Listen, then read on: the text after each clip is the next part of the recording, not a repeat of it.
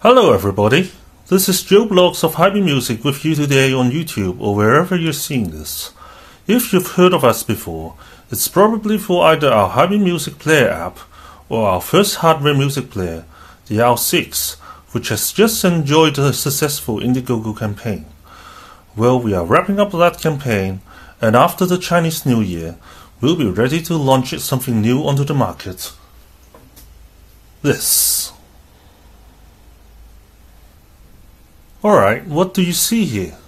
Firstly, we see it's a tiny device fitting in the palm of my hand, and secondly, we see it is browsing the Tidal library. Now, if you haven't heard of Tidal, it is a predominant online music service throughout much of the world for streaming high-quality, lossless music. Quality starts at 44.1 kHz lossless and goes up to 96 kHz and beyond via the high-res compression technology you may already know about. Well, this tiny device will be able to stream these tracks from Tidal via Wi-Fi. And when I say tiny, I mean this will be the smallest, lightest device to hit the market with this capability. What won't be the smallest is the touchscreen, because as you see, it is almost a full-surface touchscreen with very little bezel. Again, less bezel than anything you will see come out in this time period. If we look around the rest of this player, we see the same asymmetrical hardware button scheme as on the acclaimed R3, same complements of both single-ended and balanced headphone outputs, and what you might not see here is it's got both bidirectional USB audio and bidirectional aptX Bluetooth. Bidirectional USB audio means you can use this as a very high quality USB dongle for getting headphone audio out of your new smartphone with no headphone jack. And as you can see, the R3 is quite small and light enough for that.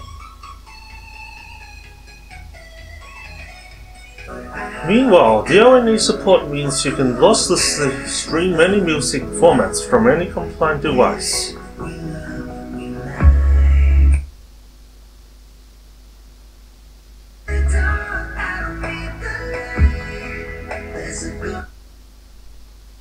HiByLink lets you put the player wherever you want it, and control its full high-res playback from the even bigger screen on your cell phone.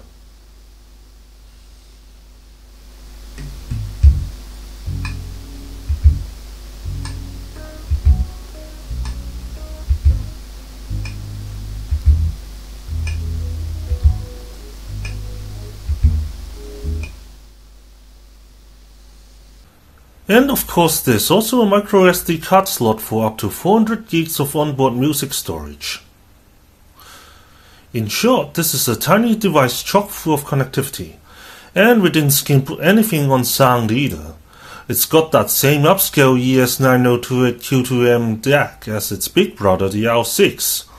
Okay, it's got only one of them, but that just means you lose 3 dB of theoretical dynamic range down from 132 dB to 129 dB. Still good enough to go from resolving a pin drop to blasting you deaf if you want. And one more piece of good audio news. We have customized the amplifier section this time so that this will have below 1 ohm of output impedance. And all this goodness will run for 10 hours continuous playback time and 60 days of standby time. Well then, see you on Kickstarter when the time comes.